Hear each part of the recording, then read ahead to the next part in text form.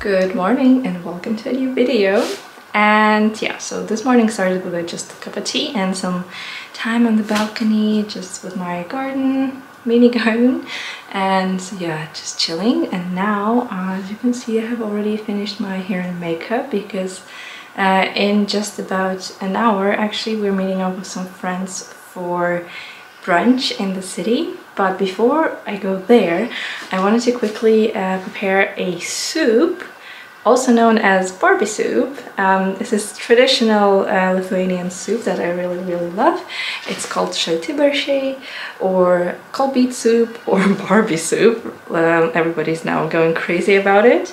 And it's super simple, it's also very healthy, and yeah, I literally have like 20 minutes to do it, so let's do it together. So let's start, and well, I'm still wearing my PJs because well, I'm at home, it's Saturday, so why not? And I hope I'm not gonna destroy it because I actually really like it. And the first step with the soup, we will do the beets, and we need to keep all the juice inside. So you can use either the boiled beets, so this is already pre-boiled, which you can buy in the store. And also you can use fermented beets or also fresh. And also I will be wearing a glove when I do the beets because I don't want any pink fingers, I just want pink soup. And it's already splashing all over the place. And now all you need to do is just grate them. You can also do them julienne, so like kind of sticks, but I just grate them. And if you have like an appliance to do that for you, then you're lucky. If you're not lucky, then you're like me, gonna be hand grating. And yeah, just be careful now not to add any human juice to this juice. So the beets are done. Now I'm just gonna quickly take all of this stuff out from here. So we have dill, we have green onion, and we have fresh cucumber, and we just need to chop it all up, and that's it actually. Yeah, so as you can see, the soup is super simple, and it should also be super cool when you actually make it because it turns pink. That's why it's now so trending as a crazy Barbie soup. But yeah, I've been eating it since forever. It's a traditional soup in Lithuania, especially for summertime because it's cold and refreshing. And also it's one of the very few vegetarian dishes, and also this is probably the only thing that I actually miss from home. But it's so easy to make it that it's not a problem at all, as you can see.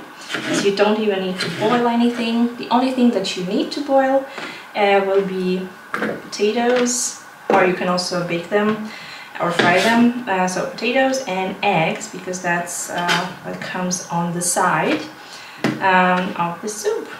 Okay, next up we have onions, and just green, spring onions, that's it.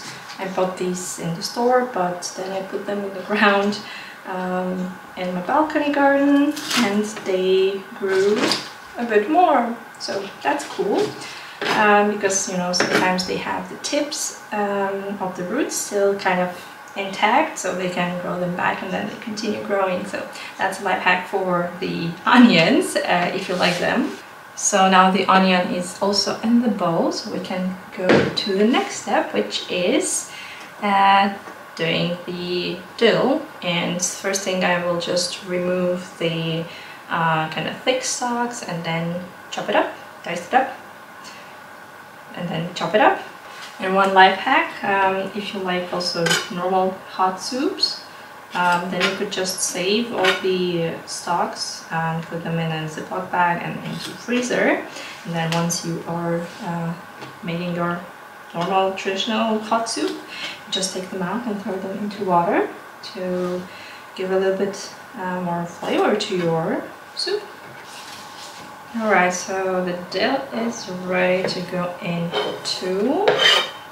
So basically you just need to prep the ingredient and add it to the bowl. so you don't even need to use the pot.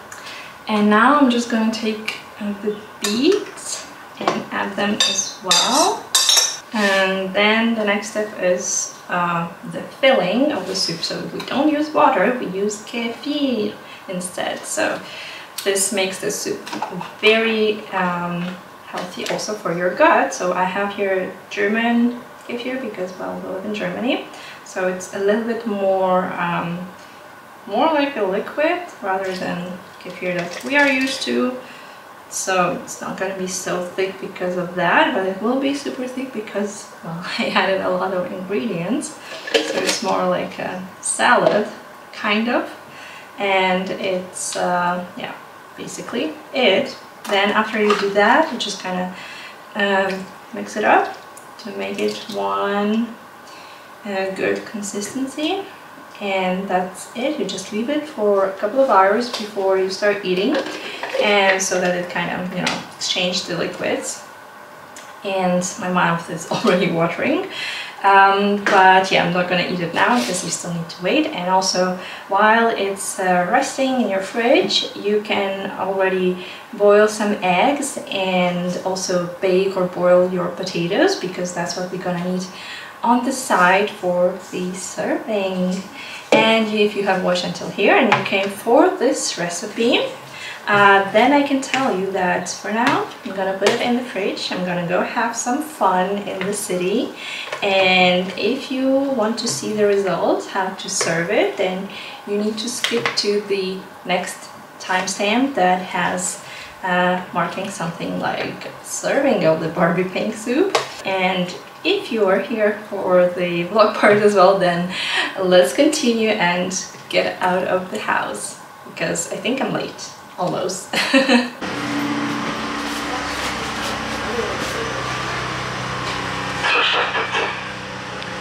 You guys, I'm in the city and I'm kind of late, about 10 minutes, but the place is right in front of me already, and we're going to eat some Japanese style pancakes. So I will show you what we're having today a little bit, and also how they make them, because it looks kind of cool. So let's go and dive in. Full stop. Can't believe I live in your thoughts. I think about you all the time, morning, evening, and midnight. Such a wonderful delight.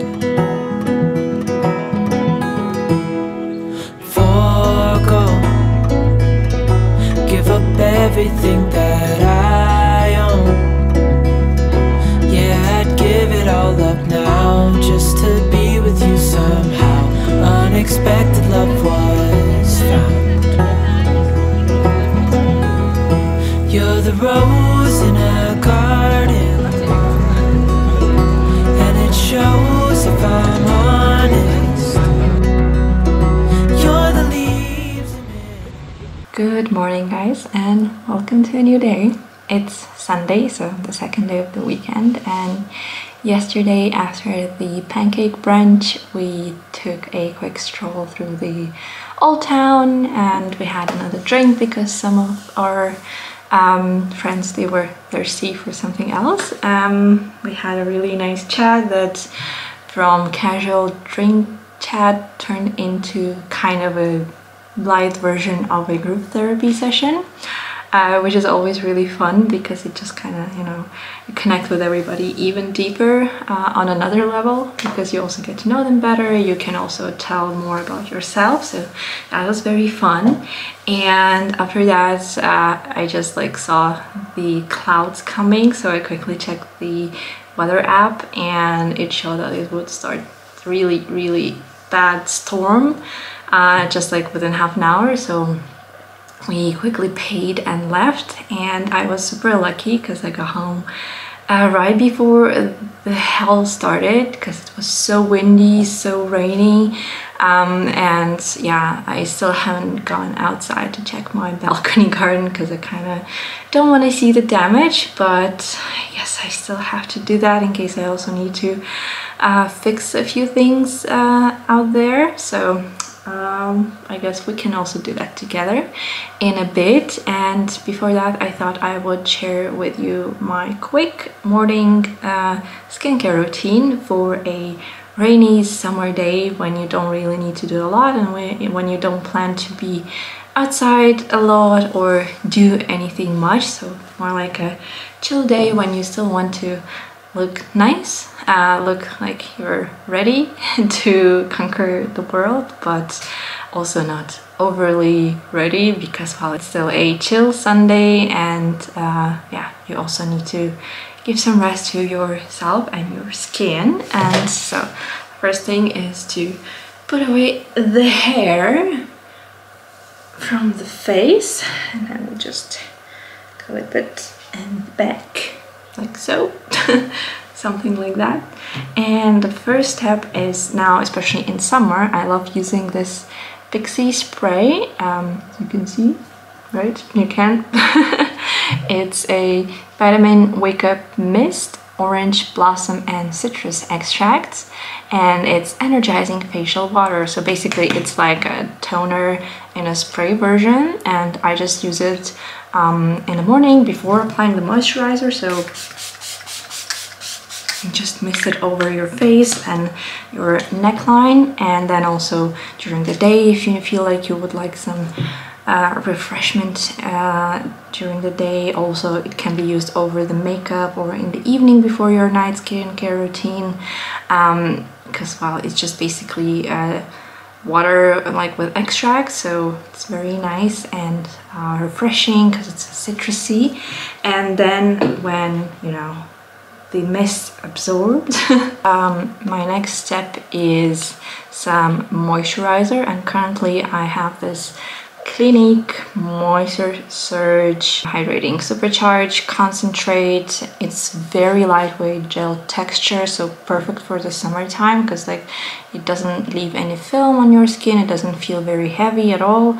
I'm using it as a, well, second step kind of after the spray, as like my morning and evening step. So you can also use it, like it says that it's allergy tested, 100% fragrance free, use AM and PM on clean skin. And yeah, that's what I'm gonna do. So I'm just gonna add some pumps on my face. And then as a next step after my Clinique moisturizer, I use some eye cream, and this one I use only in the morning because this one is a bit more like drier, I would say, consistency, so it doesn't leave any greasy feeling afterwards. So it's also not too bad for, you know, applying the eye makeup. And I took a bit too much right now, but anyway.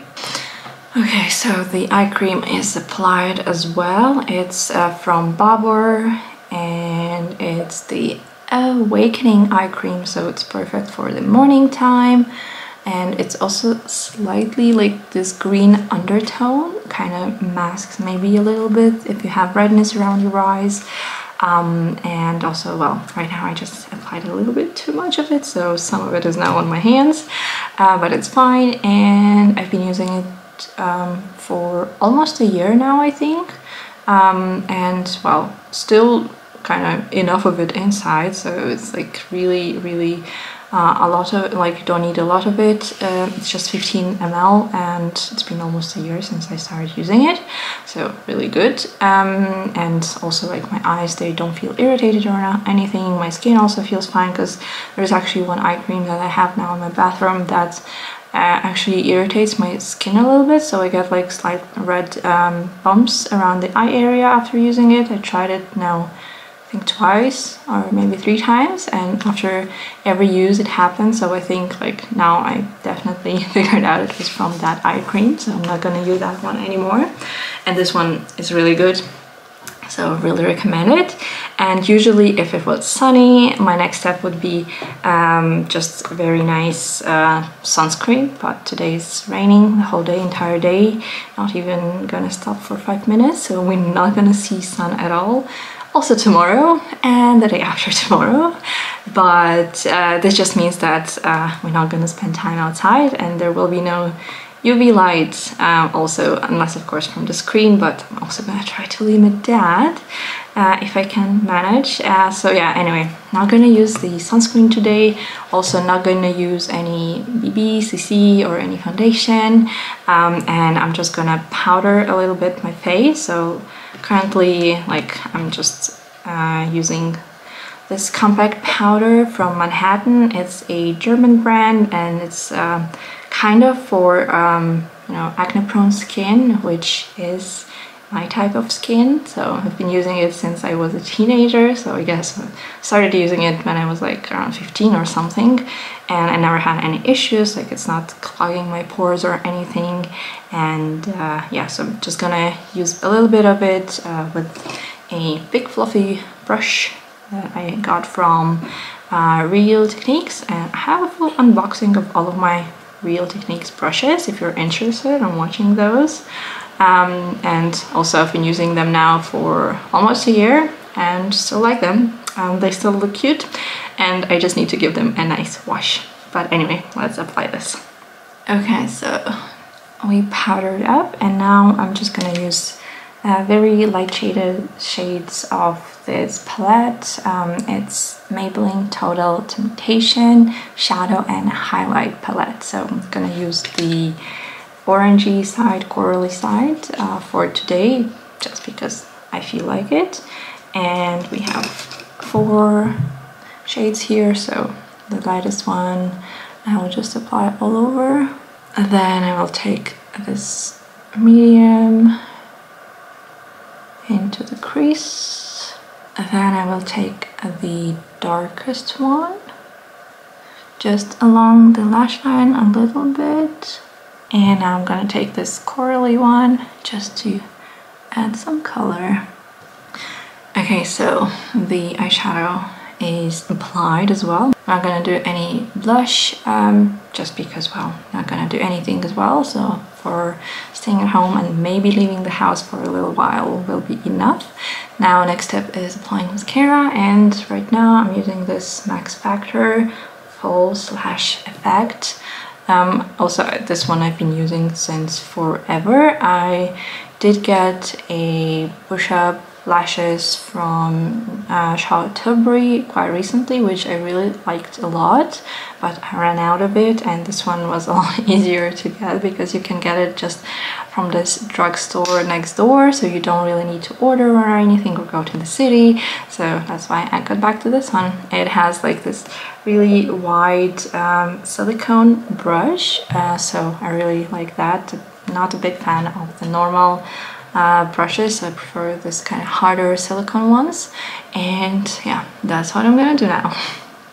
Okay, so mascara is on. Now let's do the brows, and I'm just using the brow mascara. This one is from NYX, and it's Stick It Thickening Brow Mascara, and shade Cool Ash Brown. And yeah, this one is also fine, and you can get it from the drugstore actually. This mascara, this brown mascara, has kind of little hairs inside, so it kind of fills up very nicely. Okay, so the brows are here, just a little bit more definition. I don't really do my brows extremely bright and shining, just because, well, I don't think it fits my face, since naturally I don't have really dominant brows, so just kind of adding a little bit more definition is enough. And now I'm gonna add just a little bit of this Charlotte Tilbury lip gloss. It's in Pillow Talk, so it fits any skin tone, and also I think it has hyaluron in it, so also very nice and hydrating. And voila, this is your lazy, rainy Sunday look, basically. The hair now can also come down, and here we go. And here we are outside, and it's cold-ish and wet, and this is the first image. So we have here my what is it, cayenne pepper that is resting on the cat grass.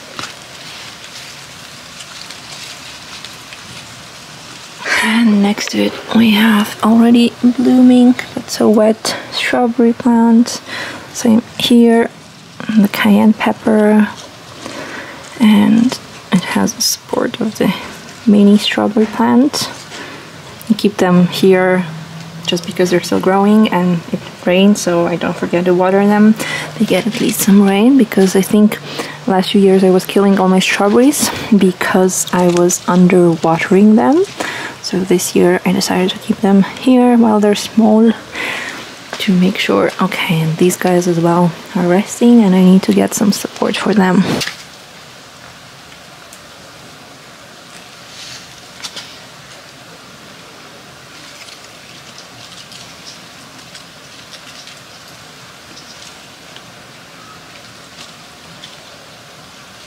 Okay, so here we have all of them standing again, so that's good. The catnip is flying from the wind, the catgrass is growing, and here we have my baby strawberries. They escaped their little pot because I just want to grow more strawberries, and that's the easiest way. So basically the strawberry plant usually shoots out some of these kind of tentacles with baby plants on them, and then you can just put them in smaller containers, pots, and then they will grow roots, and then after maybe a couple of weeks you can just cut this off and it will be an independent strawberry plant. That's the easiest way to multiply strawberries. And the rest of the garden looks good. These guys, tomatoes, they have 0 tomatoes on them because I guess it was just way too hot. So they have some kind of blooms somewhere, but they all died off. Like here you see they all died. I think it was just way too hot because we had about a week or two of over 30 degrees every single day, and they were not ready for that. And now there is something new coming, so hopefully we'll get some tomatoes still this year, but I don't think so because it's too cold now. Because also here I have some tomatoes, they're all green, so at least these guys maybe could still manage to get red or yellow. I don't remember which ones we have here. Then I have here spring onions. I just got them from the supermarket because we need it. And then, yeah, it's the ones actually that I chopped for the soup that I still have to show you how to serve. And I chopped it off yesterday in the morning, and today it's already growing new shoots. So that's how it works with onions. And we have some lettuce here, nice and crunchy, and some mint, and that's it. And now let's go back inside. So the last time I talked to you, I said let's go inside because it's cold, but then later we actually decided to go for a walk in the rain. Well, it was just slightly drizzling, so not too bad. And now we're back home and we are, I would say, hungry. Also, it's dinner time, so now finally let's serve the Barbie soup. And actually the color is amazing. It is so bright pink purple, so like fuchsia color. Anyway, let's go and start serving. Okay, so here we go, the Barbie soup. You see the color is so lovely, and on the side we have some baked potatoes, and we need to add the eggs still, and don't mind the broken plates. It's just because, well, I'm clumsy. Anyway, so usually in a restaurant they would serve just like half an egg, but because we are at home, we are not stingy and we like our eggs, we do 1 full egg. And here we go, the other one. And it can be like properly hard boiled or just slightly hard, completely up to you. If this one doesn't want to go, you just get out like this. So basically this plate looks a bit better. And here you go, the purple pink Barbie soup. Super trendy right now, and we're gonna eat it. And so to eat it, you just take your potato. I usually just take one, grab some soup, and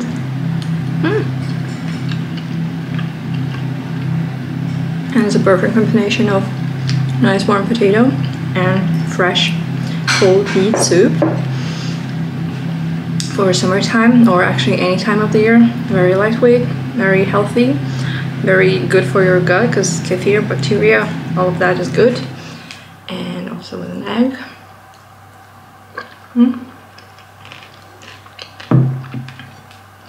I will leave the recipe in the description below.